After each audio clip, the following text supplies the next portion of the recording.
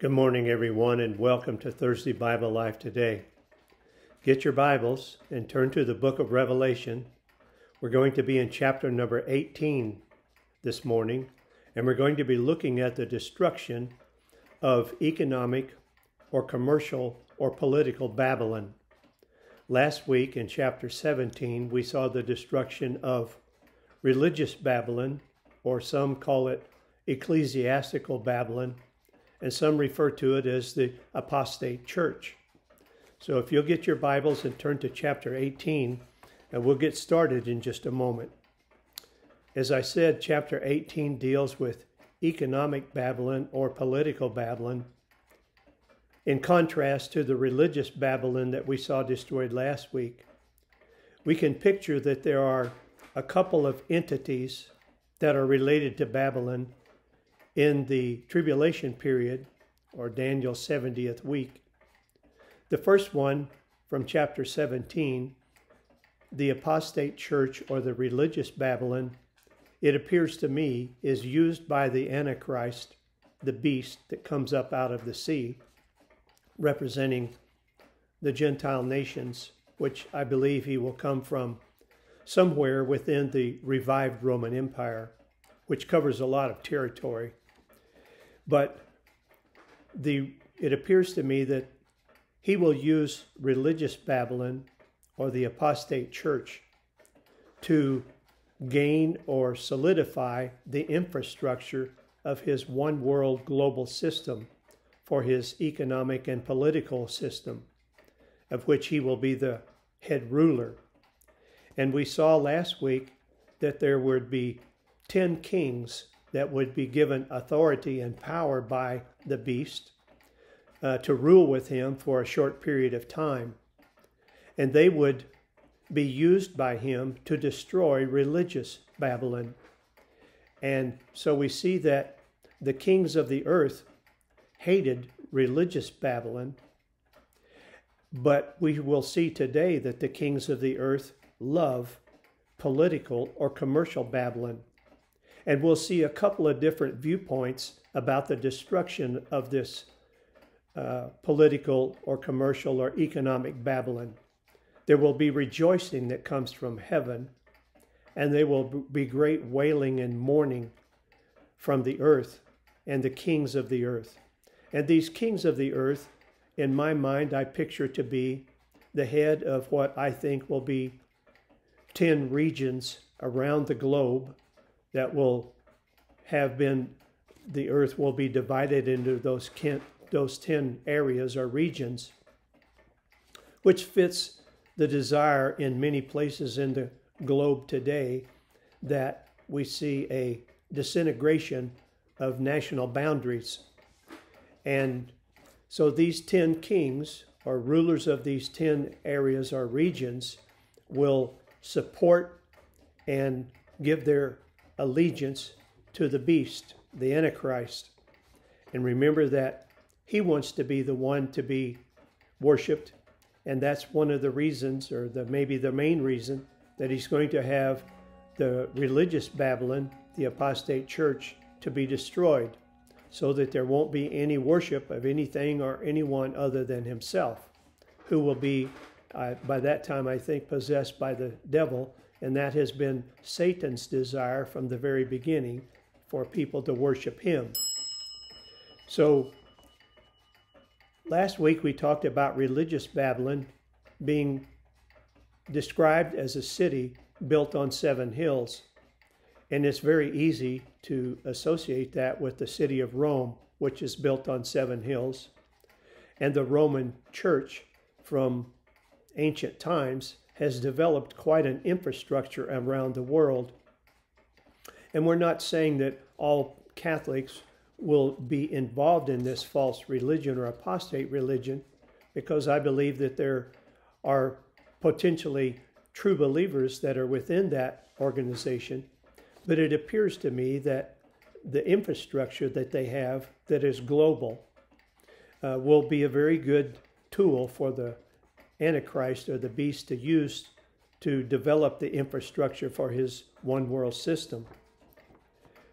So we might consider that it's easy to associate Rome with religious Babylon, but this commercial or political Babylon, the beast system, appears to be a Babylon that would be a different city or a different location than Rome.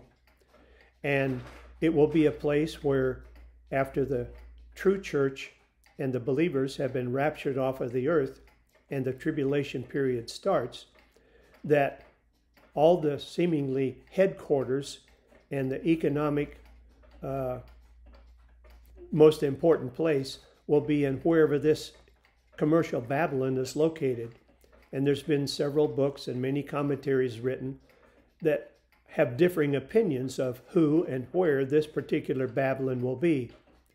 There have been some that thought it would be the original Babylon over on the Euphrates River, although that if that's the case, it might be relocated from the original place as the Euphrates River has changed locations somewhat from where the original Babel or Babylon was thousands of years ago. But there are people that adhere to thinking that commercial Babylon or economic Babylon will be there. There are others that think that it will be some other place in the Middle East. And there's even a few people that have given their opinion that the Babylon that's spoken of here in chapter 18 fits the United States, especially the New York area, as being a economic capital of the world. But I have a tendency to anticipate that it will be somewhere over in the Middle East, my personal opinion, that would still be within the area that would be the revived Roman Empire geographic locations. So we probably won't know that for certain. We can speculate, but my opinion is that the true church and believers will be raptured even before the true antichrist is revealed, and he won't be revealed until he affirms that covenant with the nation of Israel for a 7-year period. So all of that being said, let's get started reading chapter 18. I'll begin reading in verse number 1. After these things, there's that word that's translated from the Greek word metatauta, after these things. So when we get to chapter 18 and we read after these things, I believe that it's a reference to after all these things that take place in the tribulation period that we've read from chapter 6 all the way up through chapter 17, and now at the end of chapter 18, which I think represents the end of the tribulation period, because we saw last week that religious Babylon was destroyed by the 10 kings that supported and showed their allegiance to the beast. But we see that commercial Babylon will be destroyed by Christ himself when he returns to set up his own eternal kingdom.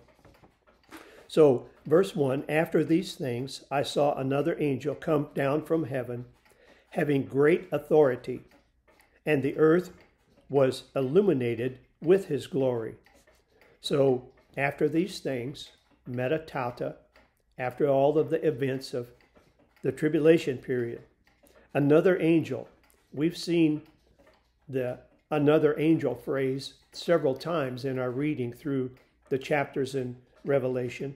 This one seems to have the appearance of having a higher rank or authority or power than the other ones that we've seen, and yet we do not believe it is the Lord Jesus Christ, because he's not ever referred to as an angel except in the Old Testament, where it speaks of him as the angel of the Lord, a pre-incarnate occurrence of the Lord Jesus Christ. But here I believe this is just one of God's holy angels that is very powerful. And he comes down and he seems to have great authority and rank. Verse 2 says, he cried mightily with a loud voice, saying, Babylon the Great is fallen, and has become the dwelling place of demons, a prison for every foul spirit, and a cage for every unclean and hated bird. Dr. McGee points out that based off of this particular couple of verses, he believes that wherever this is located, this particular Babylon, will be a place where the demons and unclean birds will be incarcerated during the millennial kingdom age. This, I thought, was an interesting comment. And we have read a prophetic statement about this destruction of Babylon way back in chapter 14 and verse 8, where it said, "Another angel followed, saying, Babylon is fallen, that great city, because she has made all the nations drink of the wine of the wrath of her fornication." Remember that when God says something, even prophetically, it's as good as done, because God brings about all of his prophecies literally just as he says. So when he says something is done, even though it was prophetically mentioned way back in chapter 14, which was several months or years before we're coming to this place in chapter 18, it's as good as done. So this angel, another angel that came out of heaven, pronounced the destruction. And Babylon, the economic or political or commercial Babylon, which represents the one world system of the beast or the antichrist, is being destroyed. There are several Old Testament chapters that speak about the destruction of Babylon. Isaiah chapters 13 and 14 and Jeremiah chapters 49 and 50 speak of the destruction of Babylon that will now come to fruition in this chapter 18 of Revelation. Verse number 3 says, "For all the nations have drunk of the wine of the wrath of her fornication. The kings of the earth have committed fornication with her, and the merchants of the earth have become rich through the abundance of her luxury." This represents God's judgment on big business that denied God's true authority and sought after the blessings of luxury and the authority given to them by the beast system. Verse number 4 says, "I heard another voice come from heaven saying, Come out of her, my people, lest you share in her sins, lest you receive of her plagues." This is a verse that's a little bit difficult for me. Some see this as the Lord calling his people to become believers and to come out of the beast system. Others see this as a gathering of God's people who have miraculously made it alive in their human bodies through the tribulation period and are being called or gathered back to the promised land at the time when the Lord comes back and he's preparing to utterly destroy his enemies and this commercial Babylon, the beast system. Verse number 5 says, "For her sins have reached to heaven, and God has remembered her iniquities." At that point, it makes me realize that it's wonderful to think that God does not remember my sin and my iniquity or any believer's sins. He does not remember. In fact, the psalmist has said that he has removed our sins from us as far as the east is from the west. And the only judgment that believers will go through will be the judgment seat of Christ, where it's not to determine whether we have entrance into heaven or not, but it's to determine what type of reward or loss of reward we will receive. Our salvation and the judgment of our sins took place on the cross when Jesus paid our sin debt for us, so that when we trust in Christ as our Savior and believe what the Bible says about him being God's Son and our kinsman redeemer, and that our sins have been paid for by his shed blood, it is if, as I've said several times before, back in the Old Testament under the Old Covenant, when there would be a blood sacrifice brought to the temple, the person who brought it and the priest also would lay their hands upon the forehead of that innocent sacrificial animal, thereby signifying that their sin was transferred to that innocent sacrifice, and their sins would be taken care of and covered by the blood of that innocent sacrifice. So that when we trust in Christ as our Savior It's as if we have placed our hands upon him as he was on the cross, transferring our sins to him. And the Bible says that his righteousness has been imputed to us. So our sins won't be remembered. But here, the sins of these unsaved, unbelieving people associated with the beast system will be remembered and come up before heaven. But the sins of the unsaved, these people, are remembered and will determine the torment that they receive for all of eternity. Verse number 6 says, remember or render to her just as she rendered to you, and repay her double according to her works. In the cup which she has mixed double for her. In the measure that she glorified herself and lived luxuriously, in the same measure give her torment and sorrow. For she says in her heart, I sit as a queen, and am no widow, and will not see sorrow. Therefore her plague will come in one day, death and mourning and famine. And she will be utterly burned with fire. For strong is the Lord God who judges her. So, pretty tough words there about the judgment that's coming upon this unbelieving one world system and upon Babylon representing the beast system. So now we come to verse 9 through 19, and we see the different viewpoints of the judgment that's coming upon commercial Babylon.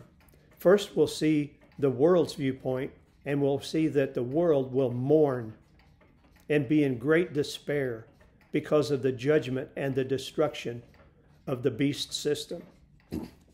Verse number 9 and following. The kings of the earth who committed fornication and lived luxuriously with her will weep and lament for her when they see the smoke of her burning, standing at the distance for fear of the torment, saying, Alas, alas, that great city Babylon, that mighty city, for in 1 hour your judgment has come, and the merchants of the earth will weep and mourn over her.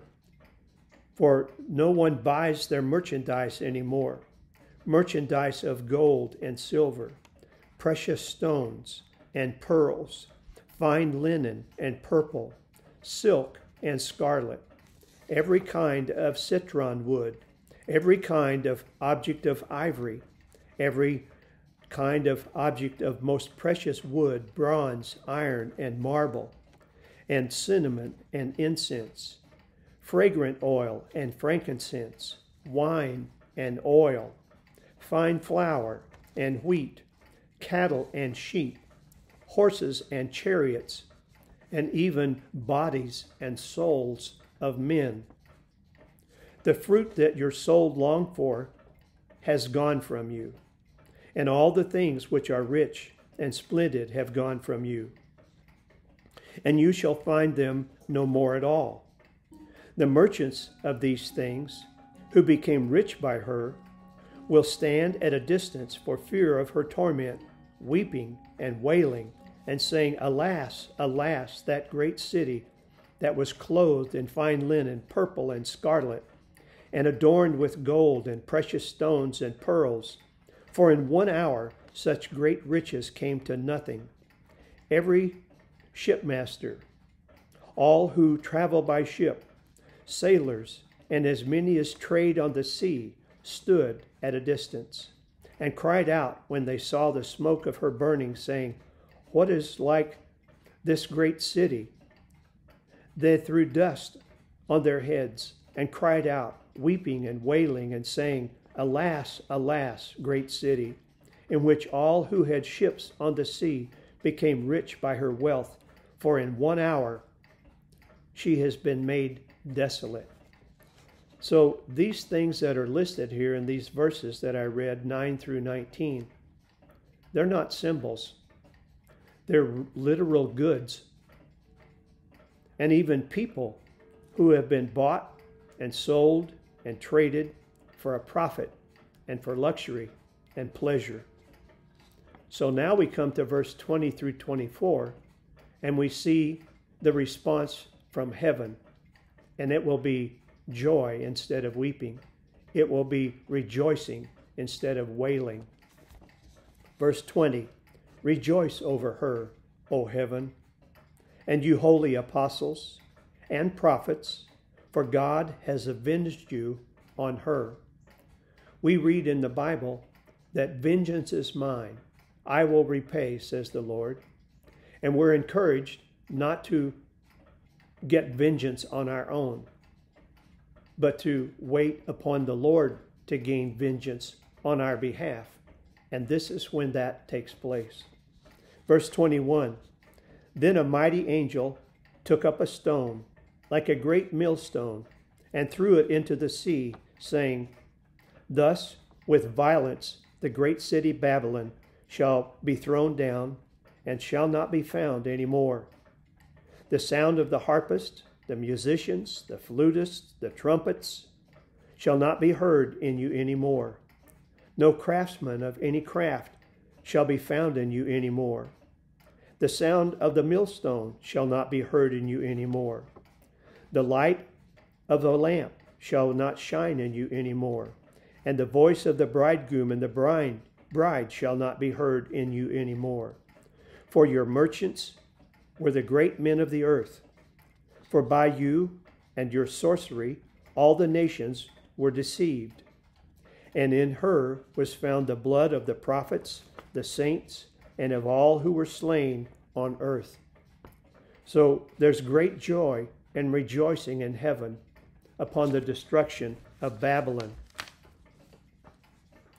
There was a book that was written way back, I think, in the late 1700s, just before 1800. The man who wrote it was named Edward Gibbon, and the book was entitled The Decline and Fall of the Roman Empire. And in that book, he listed 5 particular reasons that he felt like the Roman Empire crumbled. And I'm going to read those. The first one is the undermining of dignity and sanctity of the home, the basis of human society. The second one was higher and higher taxes, the spending of public money for free bread and circuses, or entertainment and luxury, for much of the population. The third one was a mad craze for pleasure, sports becoming more and more exciting and brutal and immoral. The next one was the building of great armaments when the real enemy was within, the decay of the individual responsibility. And the fifth reason that he pointed out as his opinion for the demise of the Roman Empire the first time was the decay of religion, faith fading into a mere form and losing touch with life, losing power to guide its people. Those 5 particular reasons that this man, Edward Gibbon, way back just before 1800, wrote in his book entitled The Decline and Fall of the Roman Empire, seem to be things that we notice in the world today, don't they? Everything that seems to be going on, whether we read it in Scripture or in the headlines of the news or on the internet or wherever you get your news source, seems to be pointing to the fact that the world, as Jan Markell says, is not falling apart. It's falling into place, just as the Lord predicted in the Olivet Discourse and other places in Scripture, that we seem to be quickly approaching the end of this age and the soon return of our Lord Jesus Christ to set up his eternal kingdom, the first 1,000 years of which will be here on earth when he rules and reigns from the throne of David in Jerusalem.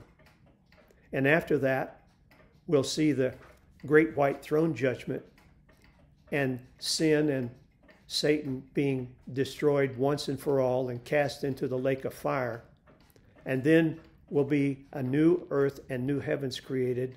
And that kingdom that had been on this earth for 1,000 years will then translate into a new heaven and new earth and last for all of eternity. So if you have trusted in Christ as your Savior, you have already become a citizen of heaven, of the New Jerusalem.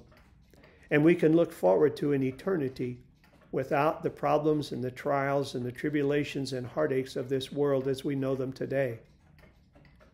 But in the meantime, while we're here, placed here for this particular time in history of man, by God's unique design, He has placed us here for a purpose. Our challenge is to determine and discover what that purpose is and to fulfill it. And just as the Apostle Paul was given a ministry of sharing the gospel message with all who would listen, I believe that that also can be included in our purpose at this time, because we all have friends and family and loved ones who need to hear the good news of the gospel message that Jesus has paid for our sins and provides a way of eternal salvation. So as we live amongst times of heartache and fear and great turmoil in the world, we can rest assured knowing that we've read the end of the book and God wins. And we are born again into the family of God and are on the winning side. So we need to pray for those who have not yet trusted in Christ. Pray for our leaders. Pray for God's mercy upon our country and our people, that our hearts would be turned back to Him. Next week, we'll be looking at the return of the Lord Jesus Christ from heaven to earth in great victory. What a grand time that will be. And we'll see that you and I will be coming with Him to set His kingdom. So chapter 19 is where we'll be next week if you'd like to read ahead. Father, thank you so much for loving us. Thank you, Father, that with all the heartache that we experience and see in the world today, we know that you have said in your word that one day in the future, which we believe is not too far distant at this time, all of that will be put in the rearview mirror, and we will enjoy the blessings of eternal life with you. Thank you for the promises of your word. Thank you for those who join us online. We pray for your blessings on them. In Jesus' name we pray. Amen. Hope that you can join us on Saturday afternoon, where we're going through a study of the various covenants that we find in Scripture. And we'll have these on Facebook and Rumble. And so if you have opportunity to watch, we'll be looking at the Davidic covenant this coming Saturday afternoon. Until then, have a great rest of the week. Lord bless you.